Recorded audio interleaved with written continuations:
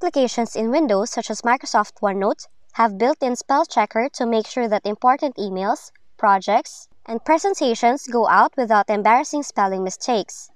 However, if you want to disable this feature, you may also do so, and we will show you how in this video tutorial. Now, to disable spell checker in Microsoft OneNote app for Windows, you should first open the Microsoft application, and then click on the menu or the three-dotted option in the top right corner. Next is you have to select Settings, choose Options, and then scroll down to find the Proofing option. Under the Proofing section, turn on the Hide Spelling Errors toggle switch.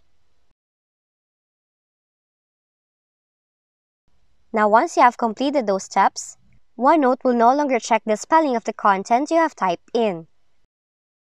And that's how you can disable spell check in Microsoft OneNote for Windows. If you found this video helpful, kindly like and subscribe. You may also click and turn on the notification bell so you can be notified from whenever we release new videos.